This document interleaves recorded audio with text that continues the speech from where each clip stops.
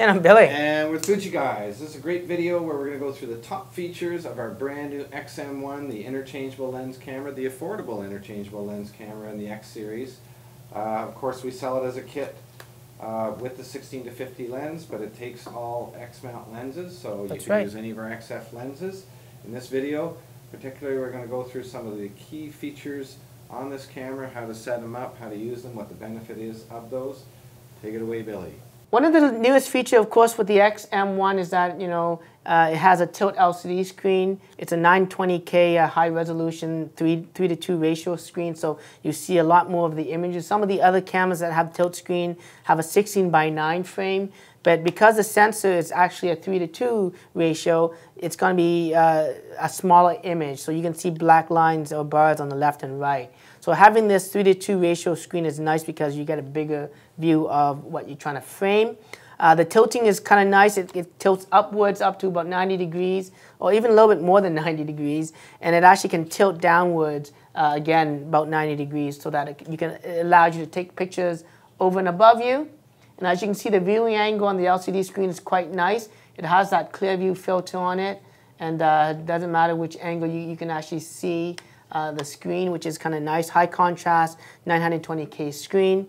The flip-out screen is useful for when shooting down low, if you may want to take macro shots, even doing videos, because you can keep it close to your body, and it's a lot more steadier than having a fixed LCD screen where you hold it in front of you, right? So that's kind of nice to have. On the screen, of course, you have different displays. By pushing the display back button, you can toggle from information 1, which shows you this sort of graphical display. If I were to set it to manual mode here, for instance, you have this graphical display on the aperture. As you can see, it rotates left and right, and the shutter speeds also rotate left and right, as you can see from there. If I go to the next information display, it has more the standard display of apertures here, so it's less graphical, but it's faster. And if you prefer just instant numbers, as you can see, you don't have it just adjusted, nothing rotates on top. You go back to the information off, which is again through the display back button. Now you have the full screen without any interruption. Of course, once you push button halfway down, the images come up again to tell you what settings the camera is shooting. So that's kind of nice to see.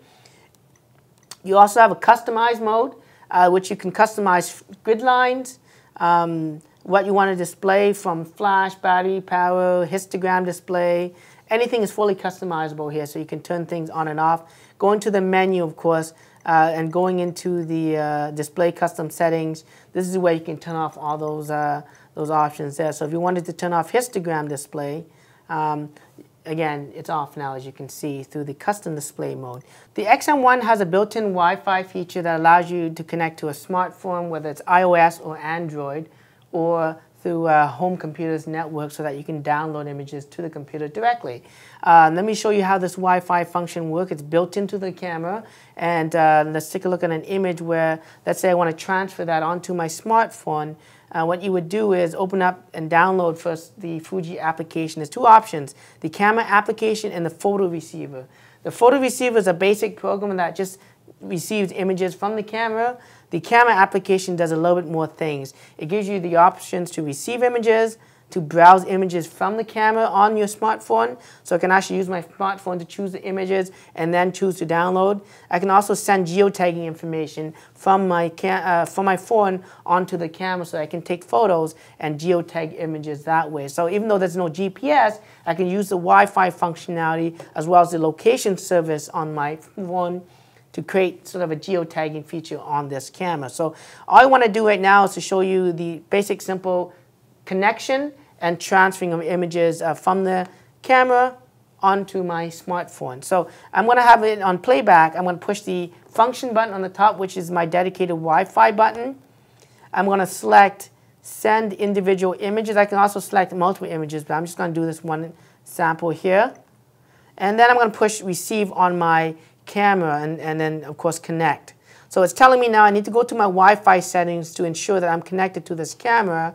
So I go then to my settings on my smartphone. I choose the camera's connection, which is Fujifilm X-M1 009, but I can also change that if I wanted to. It's now connected. I go back to my camera application, and I'm just going to cancel that. I'm going to try it again.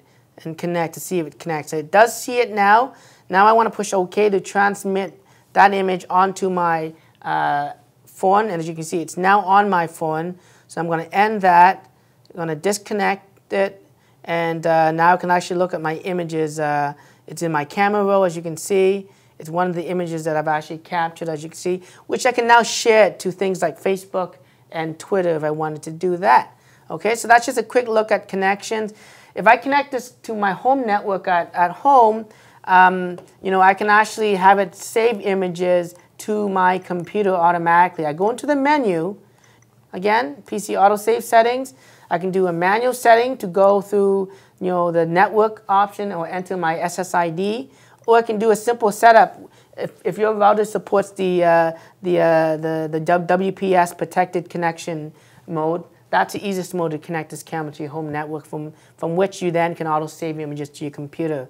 There's a great high-speed mode on this camera if you want to capture fast action shots. I mean, you can technically pre-focus, take your shots, not even pre-focus, and push down. It's somewhat pretty fast. Let me see how fast it goes here, just by pushing it.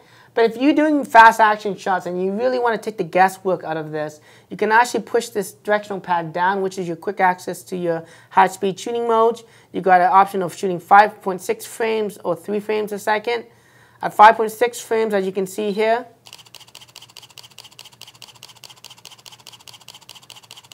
it fires a bunch of shots, and then when it hits the buffer, it should slow down a little bit. But it does have a pretty fast buffer, so it's kind of nice that, you know, if you're doing these things, especially shooting with RAW, you want to have a very fast cut. And that's just a 5 frames a second shooting. You can stop, go fire a bunch of more shots. Stop, fire a bunch of more shots. As you can see, that's kind of nice.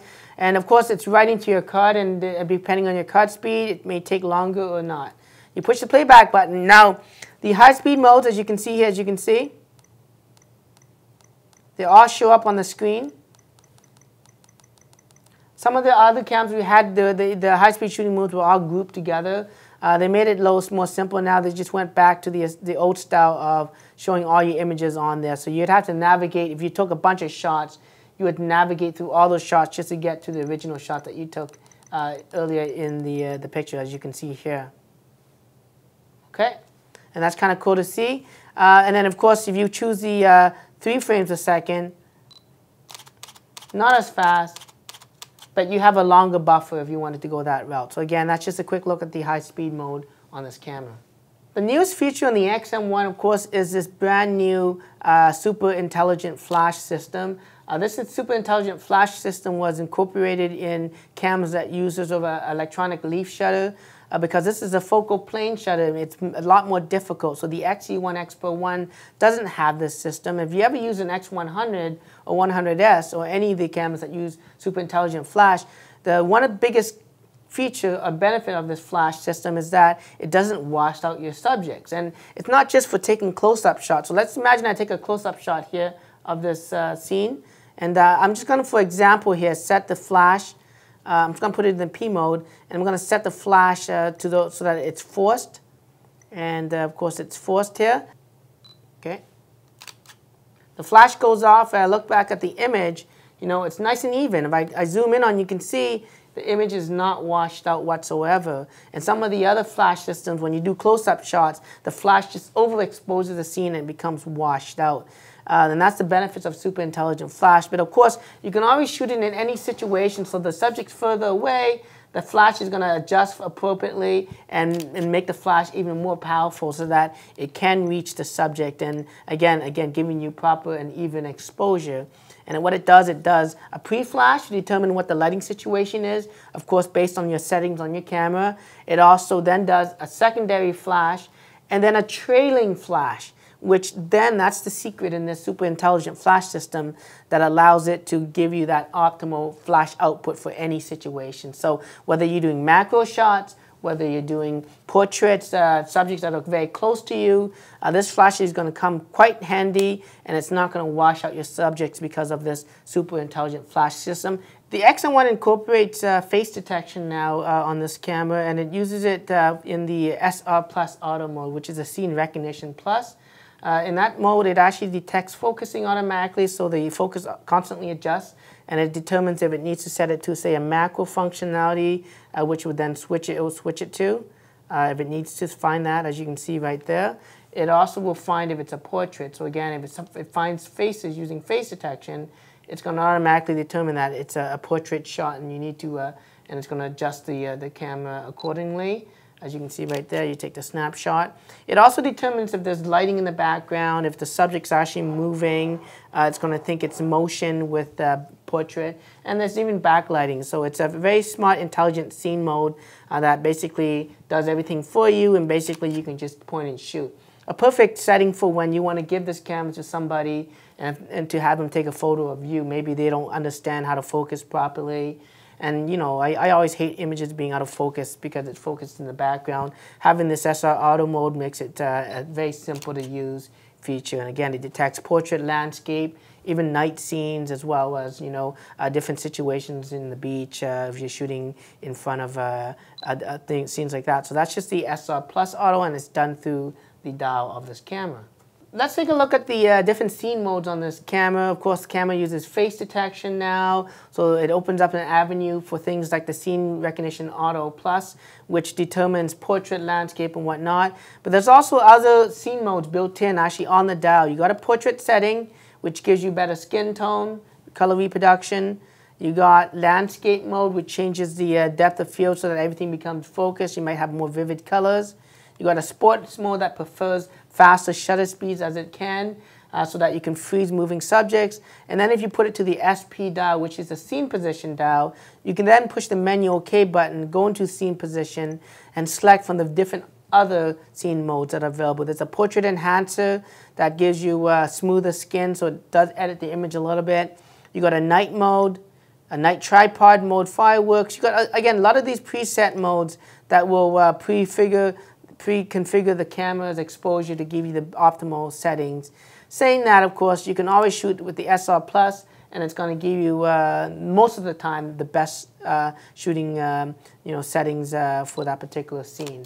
Although the X-M1 is designed to be a simple point-and-shoot camera, it does have full control both over aperture and shutter speeds. Now, with this kit camera, with the lens itself, the 16-50 lens, or any lens that doesn't have an aperture ring, let me show you how you can control both the aperture shutter speeds on this camera. Of course, if your lens has an aperture ring, then you could use it right off of the lens itself. So let me just give you this demonstration. In the P mode, that's basically program automatic. It's just a point and shoot. There's no control over shutter speeds or apertures. But you can go into the Q menu, and it opens up some options that was not highlighted when you have it in the auto mode or the SR Plus auto mode, okay? In the S mode, which is shutter priority, you basically use the command dial here to adjust the shutter speeds, and the camera will adjust the appropriate aperture to get you the proper exposure of that scene, as you can see there. So if you prefer to freeze subjects in motion, you can use the faster shutter speeds, and the camera will use the appropriate aperture to get you, again, the right exposure. Now, if you set it to the aperture priority mode, which is the A, this allows you to control the depth of field on the camera, or the aperture on the camera. And as you rotate it, you can move in 1/3 stops all the way up from up to f/22, which is the maximum on this lens. And the fastest aperture on this camera is a 3.5. But because it's variable, if I set it to a 3.5 aperture, as you can see right here, as I zoom in with the lens, see the aperture actually keeps adjusting 4.2, 4.5, up to 5.6. And that's what it means by saying 3.5 to 5.6. So at the wide end, the aperture, the fastest is 3.5. At the full telephoto end, the fastest aperture is 5.6. But of course, you can always adjust that to be even more, increase the depth of field by increasing the aperture at that point anyways. And that's how you control the aperture priority. Now in the full manual mode on this camera, you now use the command dial on the top to adjust the shutter speeds. And again, you have this little nice graphical user interface that shows that the shutter speed is being adjusted. And for the aperture, you use the sub-command dial on the bottom here, as you can see. to fully adjust both aperture and shutter speeds. You also notice this little guiding, I guess, graph on the left-hand side. That used to be your exposure compensation. It also shows you if your image is now underexposed or overexposed. So as I adjust the shutter speeds, you'll see as it goes faster and faster, you'll notice that the image becomes underexposed. So if I take a snapshot, I'm going to get pretty much a very underexposed image. If I change the shutter speeds to be slower, as you can see here, now I'm overexposed. If I take that snapshot, my image should be technically washed out. As you can see, it is washed out there. So you can actually use that guide to set your shutter speeds and aperture so that, you know, when it hits the 0, you know you have an even exposure. And if I take that shot, as you can see, it comes out exactly how I see it. So that's how you're going to use the PSAM mode or the manual modes on this camera. Now, if your camera, like I said, has an aperture lens on it, then you can change the aperture by using that. If you don't want to use it and you want to use the menu, you set the aperture on the lens itself to A, again on the lenses that have the aperture ring, and then you can actually use this to control aperture as well. So that's one way of using it via the menu. One of the newest features for the X series camera, especially for the X-M1, is that it now has a dedicated video recording button. This camera offers full HD video with stereo sound at 30 frames a second. It also has, of course, a built-in speaker here so you can play back your videos.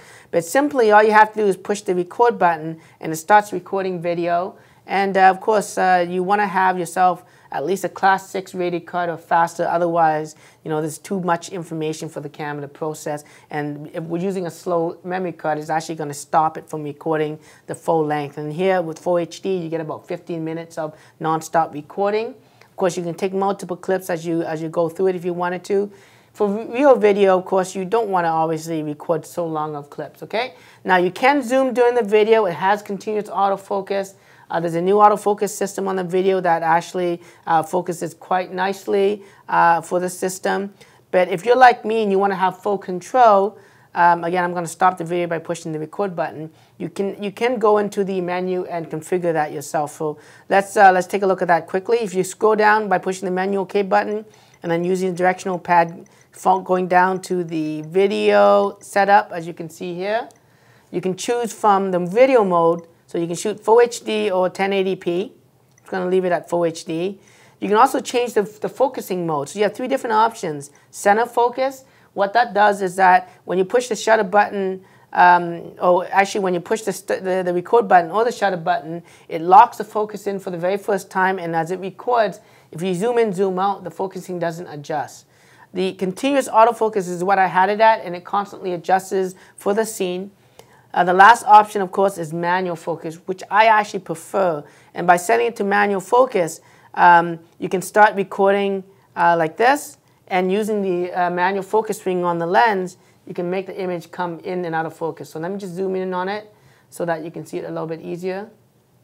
So it's in focus. It's out of focus.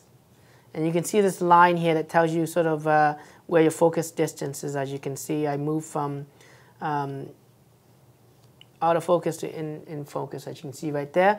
I prefer to have it in manual focus, and the great thing about this new feature is that you can have the camera set to autofocus, but you can still have the manual focus enabled on the video so that you can take autofocus pictures, but when you do the videos, it will be set to the manual focus because it remembers that setting, which I really like because I prefer it to adjust the focusing myself. You can still zoom if you have a zoom lens on the camera, and of course the image stabilization will be operational if the lens itself supports image stabilization. So that's just the HD video. So let's take a look at the video itself. You push the playback button, and any video clips will have a little string like that. You push it down to play the video.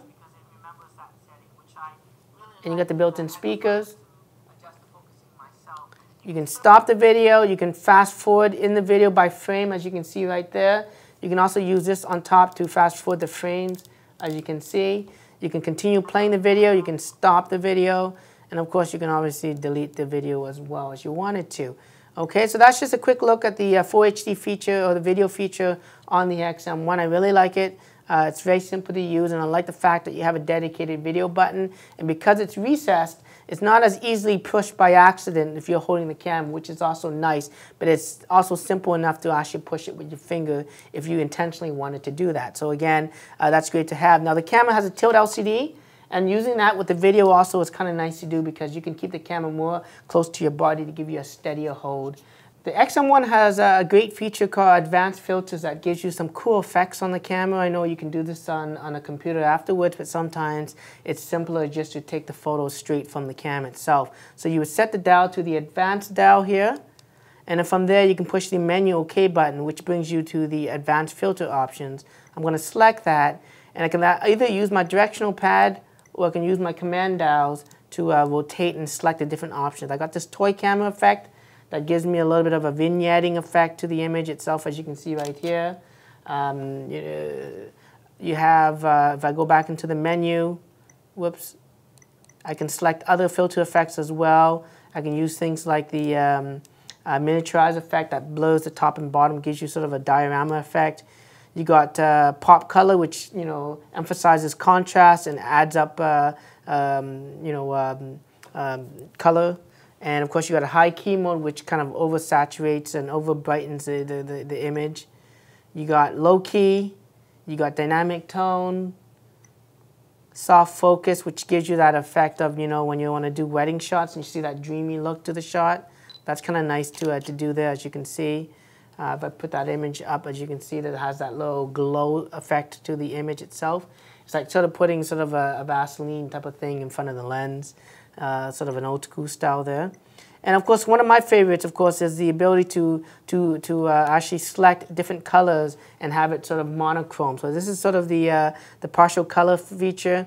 You got this in red, in oranges, in yellow, in green, blue, as well as purple. As you can see there, if I set it to the blue, that card shows up in blue. Everything else is kind of in a monochrome setting here. So I'll take a shot of that, as you can see. I can also go in the menu and select maybe a different color like yellow, and only the yellow appears on this as well. So again, I take a snapshot and you can see it. And the great thing about this advanced filter is that you see it live. You see it on the screen, so you know exactly what you're shooting before you actually capture the shot. And if I zoom in on the shot, as you can see, only the yellow appears. Everything else is a monochrome color. The Q menu on this camera gives you quick access to some of the most commonly used controls. You can push the Q menu and it brings up this screen where you can use the directional pad to go through it. Like any of the X series cameras that have the Q menu, you'll be pretty much, it's very similar. They did move a few things around, including the focus mode points, because this camera doesn't have a selector for autofocus. This is where you would actually change it from here. You can use the command to change it from the center focus, continuous autofocus, manual focus, area focus, as you can see right there. Okay, you can change ISOs, you can change dynamic range, even the ability to shoot RAW with JPEGs or just RAW itself is up to you, how you want to set it. Fine means very little compression for the JPEG, and normal means a little bit more compression, smaller file, but maybe a little bit more compression seen on the image itself. And there's other settings like the self timer, the image stabilization. So if you attach an image stabilized lens, you can go in here and turn off the image stabilization or change it to the different preferences that you want there. You got the flash mode options. It shows up when you pop the flash. So you can change it from slow synchro, rear, a commander mode which doesn't do a pre-flash, and of course you got the auto flash settings there, and your brightness of the screen. So that's just a quick look at the Q menu. There's also a function menu. You push it and it gives you quick access to different settings, including ISO. I have it default to ISO, but if you want to customize that, you can hold the function button for a few seconds down, and it brings up a screen, and you can select which function you want to choose. Maybe you want to have the face detection turn on and off at will. You can do that by pushing that button. It gives you quick access to the face detection on and face detection off, as you can see. Or you can configure it to things like instant focus. If you wanted to do manual focusing and use that to do your instant one-touch focus, there's different options, again, you can choose from, including self-timer, ISO, image quality, dynamic range. So that's just a quick look at the Q and the function menu on the camera. If you want this camera to be super silent in the sense that, you know, maybe you're taking pictures in the museum, what you can actually do is put it into the silent mode by holding the display back button for a few seconds. And it says that it's going to disable the flash, sound, the self timer, and any other thing that makes noise. So if you take a photo, whoops, I got it in, I guess, a bracketing mode, put it back to single shot. All you're going to hear from the camera is the actual focal plane shutter going off. That's a mechanical sound. If I do the flash is actually not going to fire because it's in that silent mode. Holding back the display back button for a few seconds will put you out of the silent mode, which then now the flash should actually work if the camera, of course, needs the flash. Okay. There's also another mode if you want to lock these controls. So let's say you want to take photos and you accidentally push all these buttons here and you don't want that to happen, like macro.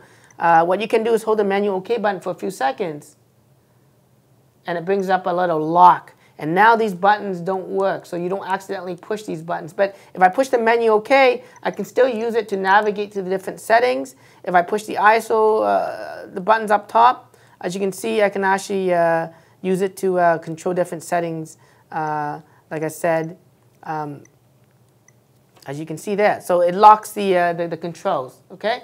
And unlocking it, you hold the menu OK button for a few seconds, and it's back out.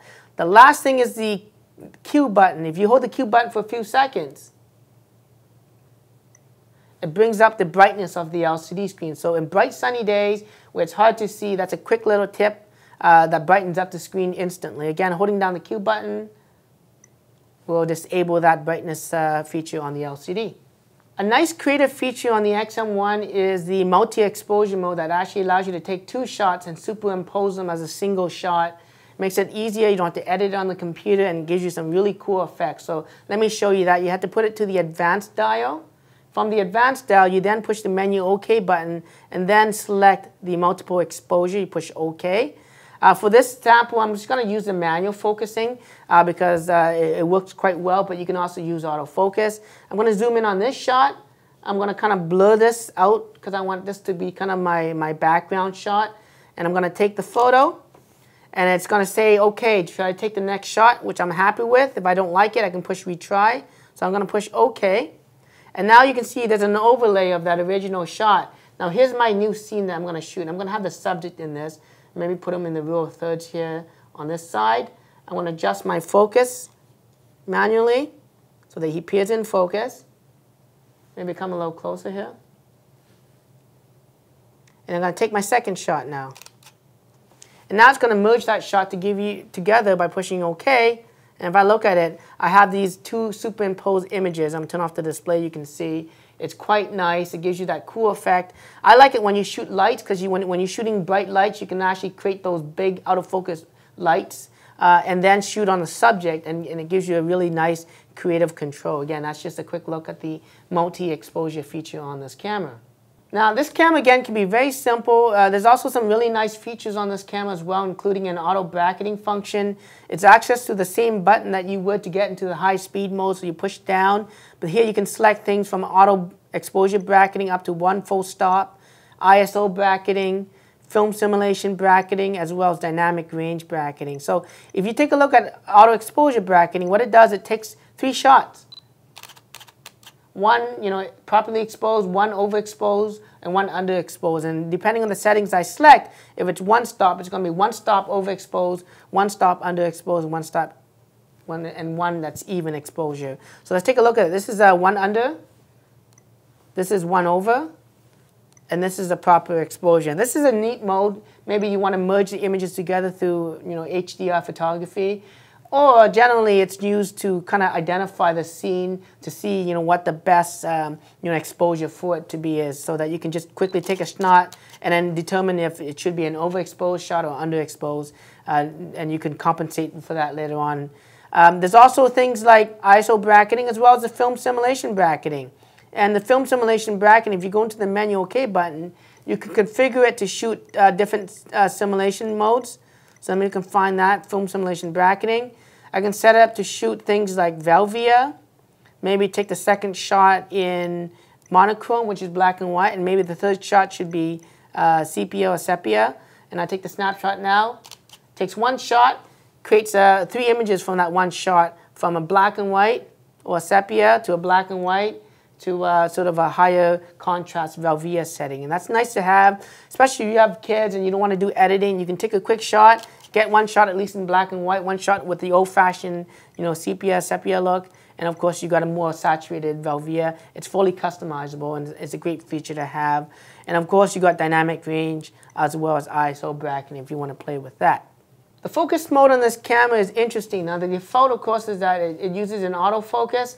Depending on the modes, if you're on Scene Plus, SR Plus Auto, it's going to use a continuous autofocus, and you have really no control for that. It's also going to use face detection in order to determine the focusing on that. Now, if you wanted to manually focus with the camera or move the focus points to different areas, you have to shoot out of the SR Plus Auto, maybe into the program or any of the other manual modes. I'm just going to leave it on the program auto mode, as you can see here. To change the autofocus points, because it's set to the single center focus, right? Wherever you aim the button halfway down, it's going to focus. As you can see, you push upwards, you can move using the directional pad, 49 different focus points, and it's helpful when you want to have the subject on one side and still have proper exposure on the whole scene. And that's how you can move the focus points. You can use the command dial here to shrink it, to make it very small, or enlarge it to make it very big. And this is going to tell the camera how to kind of focus on. And the wider you have the focusing, the more it's going to look at scenes where it's high contrast. Sometimes, though, if you want pinpoint focus accuracy, you want to have it at the smallest. But then by doing that, it sometimes will make it harder for the camera to focus because it's more narrowed down to where you want the focus points to be. So you want to figure out where you want the focus size to be at. And again, you can enlarge it or size it, and you wanted to put it back to the default size, push inwards on the button itself, and it shrinks it back. Now, the autofocus points can be moved around as well, like I said, to 49 different points. And if you want it back to the center again, I believe you push the display back button and it brings it back to the center. If you want to move it to a focus point like that, you can tap the shutter button and get out of that right away. Take your snapshot, you know it's focused there, put it back, and then put it back to the center by pushing the display back button, and it resets that in the middle. So that's just the focusing. In order to change it to manual focus, you push the Q button, and then you can have access through the Q menu to change it from the area focus to a continuous autofocus, to autofocus with tracking, so it allows you to track a subject. So again, you push left, it locks the tracking, and as you can see, that green square is actually following the subject, or the subject itself is moving, and the green square is moving along with that as well, as you can see there. And that's going to speed up the focusing, okay? Let's turn off the tracking. Go back to the Q menu and select manual focus. And the manual focus feature is nice in the sense that you can use this to adjust focus. If you have legacy lenses and you're using an adapter like an M-mount adapter, or even some of the third-party adapters for things like Nikon or Canon mounts, this camera does incorporate that focus peaking feature. You push inwards to zoom in, and you can push, as you can see there, as the face glows in a bright highlighted. That's sort of the focusing method there. You can see it's in focus right about there. You can take a snapshot, and you know that picture is going to be in focus. So the focusing does help you with focus peaking. Alternatively, if you can go to the menu on the camera and go down to focus modes, you can change the focus modes from there. In addition to that, you can also change the manual focus. So if you don't like the peaking, you can have the standard focusing method, which doesn't show you any highlights at all from that. Last focusing mode I want to show you is the multi-focusing area. This is for someone who wants just the camera to decide where the focusing point is going to meet. It's going to find the highest contrast, and it's going to try to find it most of the time. As you can see, it's picking that subject most of the time. And this might be an easy mode for when you want to pass it to somebody to take a picture of you. You're standing side by side. You don't want them to focus dead center. Okay, so great, Billy. Thank you very much. That's a lot of great features. But, again, I want to remind you that this camera is the exact same image quality as our XE1, X Pro 1 professional style cameras. However, we have designed this camera more with the photographer in mind that's more into, family photography, casual travel, shooting. Casual shooting. who wants all the speed and quality of those cameras, that really doesn't want to lug something around, That's or right. more that, quite frankly, wants to spend that much money. So the X-M1 is the perfect alternative for that customer. We've got lots of other videos, so if you subscribe to our YouTube channel, you can come back and check out our other products. Follow Billy on Twitter. And until next video, I'm Greg. And I'm Billy. And we're the Fuji Guys.